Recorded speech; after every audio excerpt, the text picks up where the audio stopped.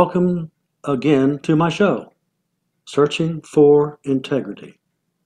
My name really is John Smith, and I'm searching for people with integrity. Why? Because our country suffers from IDD, Integrity Deficit Disorder.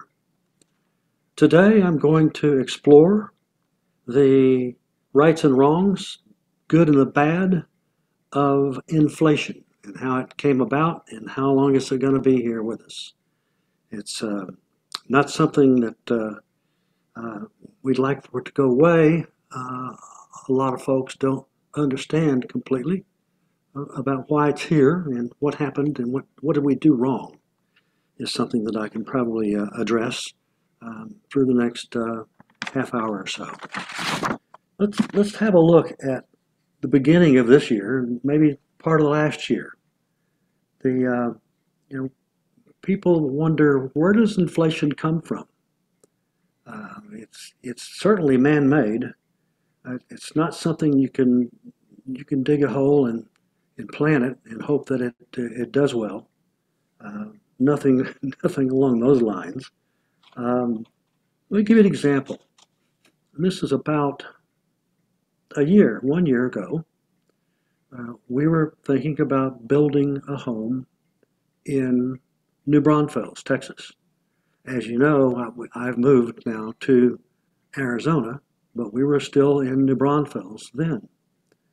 We looked at some builders, talked to them.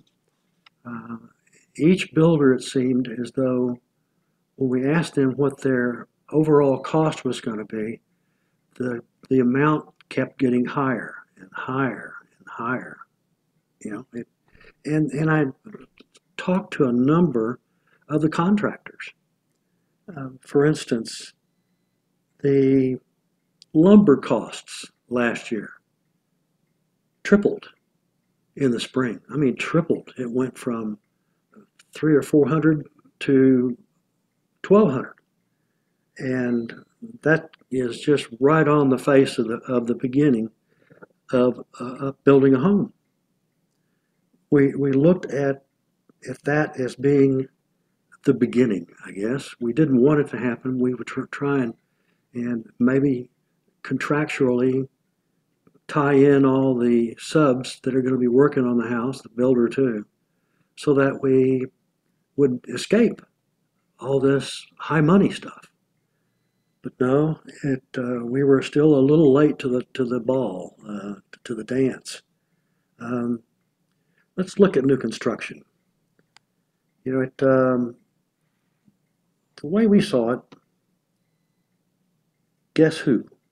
Guess who trades? Guess who wanted higher prices for themselves? All the trades. And when I say all the trades, it's the various people that are part of the building team. We looked at the cost of, first thing goes, foundation. First you have clearing, you got to clear the lot. Foundation. Then came the framing. Then the roofers, the electricians. Next is plumbers, I guess. Cabinets and doors. Hardware. Drywall. Texture. Paint inside and out. Landscaping. Fences. Flat work. That's the sidewalks and driveways. It was amazing how much of that began to pile up in terms of a dollar pile. And the reason that started that was that when lumber prices coming out of Canada were going through the roof, we looked at why this is causing all the others. And you have to think about it. They are actually creating inflation. And they want to create it because when they see that the lumber houses that bring the lumber to the lot to build the house, when they see that happen and they see that it's still going to be paid by 3 times what what it used to be, then all the other subcontractors started doing the same thing. All of a sudden, the framers' cost was twice what it used to be. The electricians, plumbers, everybody looked back. All these trades looked back at what was going on, and well, it looked like they're still going to build here. And I'm going to be building according to my new price, and here's my new price. And for us, my wife and I, Alex, she and I were serious about why these things were being high. What is calling it other than greed? Simple greed. Once that begins, and others are willing to pay for that, that's the other thing. The buyers come along. Maybe they had a house and home in California where things are extremely expensive. And they come along and they look at what they see and they're saying, well, this is cheap. This Texas housing is cheap. I shouldn't say cheap. You might think quality. It's good quality, but they didn't want to pay much for it because they didn't have to. When they looked at that situation, all the subs were doing the same thing. All the subs were pulling it down. This was also in the era, E-R-A, era, when Biden and the Democrats began throwing money. Reminds me of Bernanke, the head of the Federal Reserve back in the 07, 08. He talked about helicopter money. And of course, that scared a lot of people, and they should have, because it led to a severe recession. They called it a great recession. And by the way, we'll be talking about our recession and how it may compare to the Great Recession back then, coming up next week. So the government, the people, Congress, were looking at buying votes. They felt like if they threw money at the wall and threw money at the people, then they were going to be able to count on these people to have their vote. And that actually happened, but it turned out not to be true. America did wise up. America looked at it and said to themselves, this is stupid. We shouldn't have to do this. But nevertheless, it's upon us. There's a number of things that are caused by government in terms of inflation, one of which was Janet Yellen, who literally confessed, I guess within the last week or two, that she underestimated how the inflation was going to be. And then she did one of the things that politicians and people in Washington never do. She then said, it was my fault. I did it wrong. I didn't do it right. And then, of course, everybody else is thinking, well, why are you still there?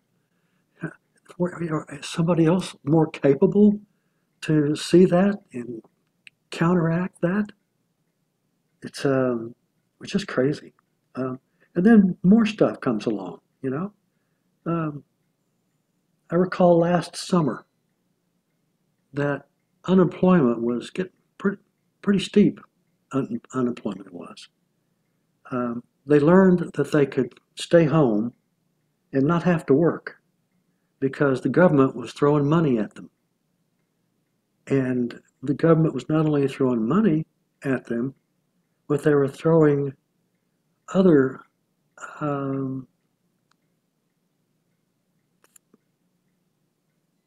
concessions to them because they could and they did. For instance, a lot of landlords, renters, the renters weren't required to make their payments. And they even passed county and state parts of the countries because they didn't have to. And they could be there as long as they wanted until that law went away. And people were there because they want to go to work. When the money's free and the money is sloshing all around and flying away from below the helicopter, they don't want any of that work. They want just to sit back and watch TV. And when that happened, then the infrastructure of the economy began to rattle. And people didn't see what it was doing. I looked at it and I knew what was going on, that there was not going to be any benefit from any of that. If anything, it's going to be worse, much worse. What do? Well, you recognize it's upon you. I don't believe we're going to see any more of this money that people got. I think they called it COVID money.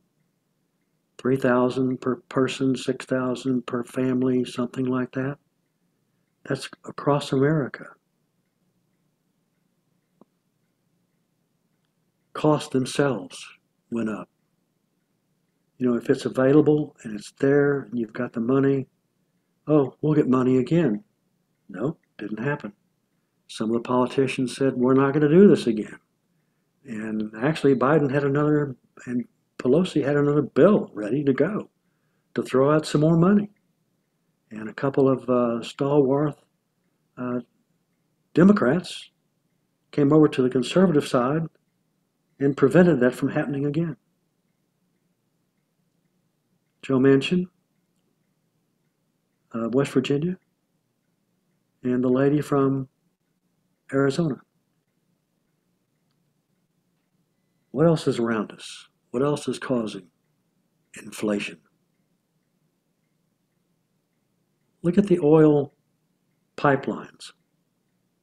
We can't afford gasoline because it's now over, what, $6 a gallon?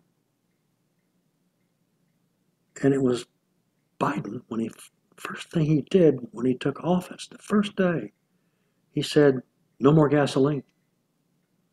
And he's still talking today with all the problems, no more gasoline. And then he'll say something, again, extra stupid. Well, it's Putin, it's just trying to hide is what he's doing. And nobody believes him. And his problem is going to be that everybody hears him, looks at him, and wonders how can he keep saying what he's saying. Because they're just lie after lie after lie. They're not true. And people now are looking at it. I looked at a survey just yesterday that the people that would be willing to listen to Biden and vote for him were 20% of the people. And there was another 72% on the other side that they were not going to have a thing to do with the Democrats. And this election is going to hurt the Democrats.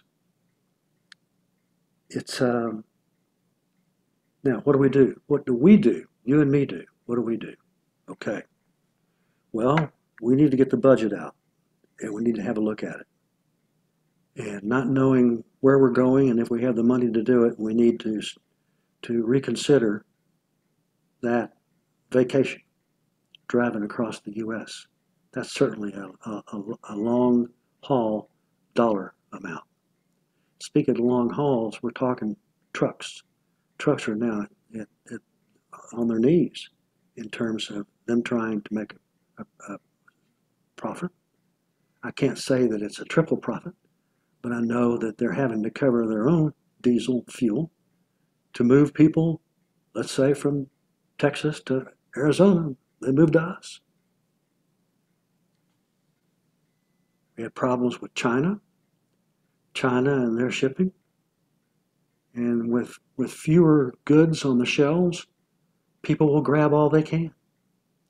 People don't think about what the other person behind them might need and needed more. I think there were a number of, in ongoing, there are supply deficiencies of things that are on the shelves, toys, for instance. Or weren't they concerned? Maybe they just thought it was going to go away. Maybe they just thought that somehow the government is going to bail them out. Maybe they thought that the demos were going to help them as much as they could along the lines of being able to get back in the game. It's amazing to me that a new car today has ratcheted up in terms of dollar amount. And one of the things that is just, it's not right. It's just not right. And what's not right about it was because you've got used cars that are coming out now, and used cars are almost as much as the new cars. That's because, again, that same factor, the same thing of greed. I can afford it. Don't worry about it. Somebody's going to come along, and an angel fairy, and take us all together, and we'll be okay. Not going to happen. Not going to happen. I think that, I hope that we're not going to see any more of the unemployment money that was sent out. I think they were $3,000 a person at one point. They called it the COVID money as part of it. It looks great at the time, but then you look back on it and you say to yourself, how did we let that happen? Weren't we just thinking at all? How can we do that again? If we just had one more chance, would we be more frugal? Frugal means you don't spend much to some of my children. No, I shouldn't say that. All my children are adults. And they know what that means because we raised them that way, my wife and I.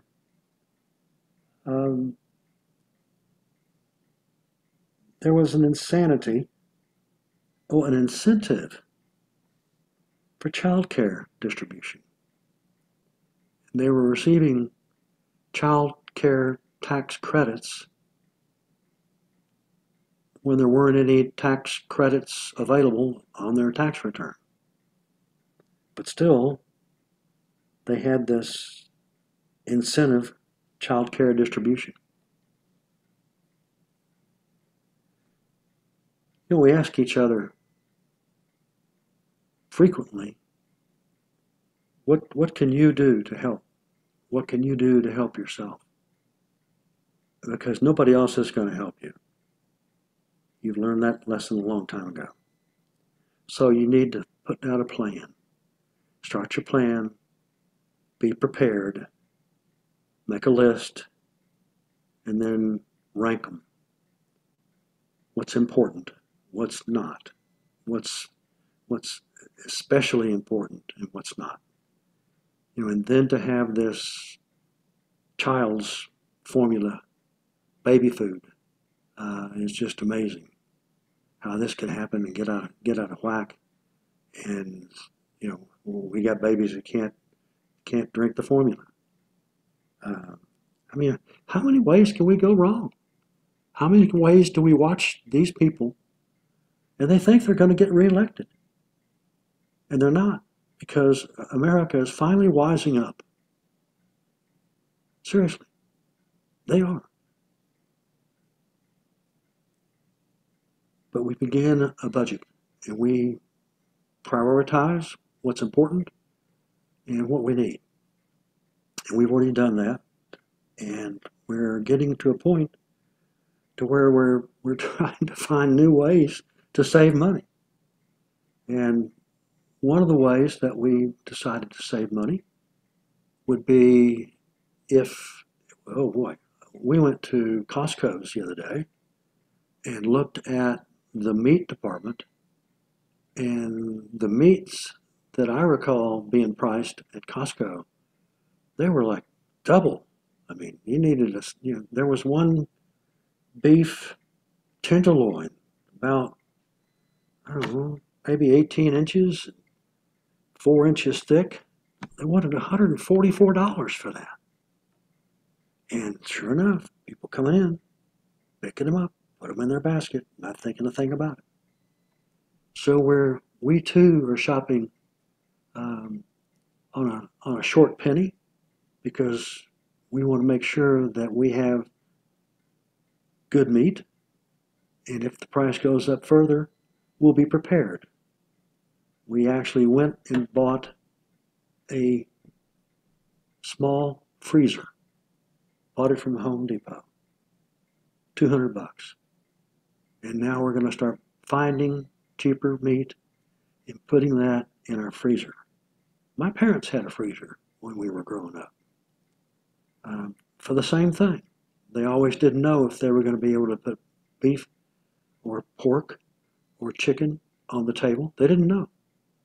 But when they did know they were priced well, they would buy it and they would keep it until it was ready to eat.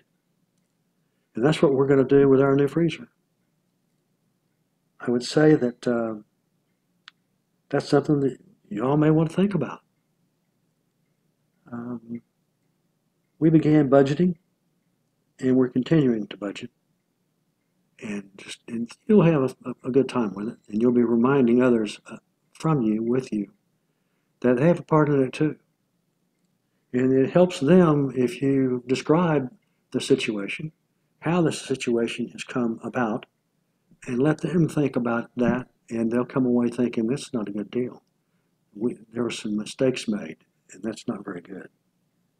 Um, now, um, that's enough of my ranting, I guess, but I've had some short articles here that I wanted to, maybe I'll put those off.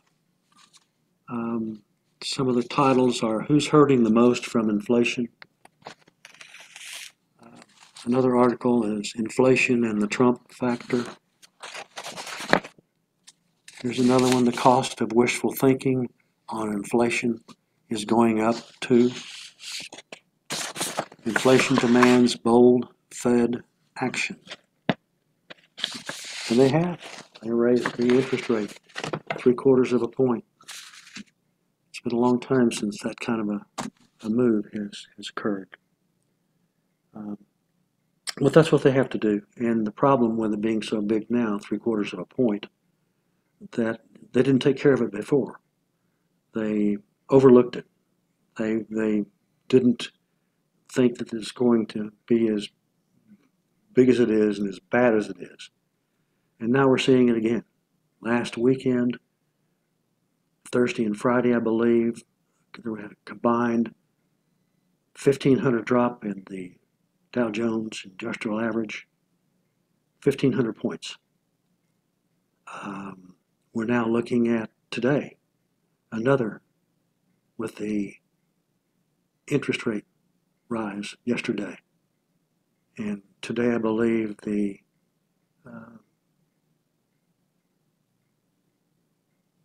Dow Jones is below, well, it just keeps dropping. It's dropped through $30,000, and it's another $800.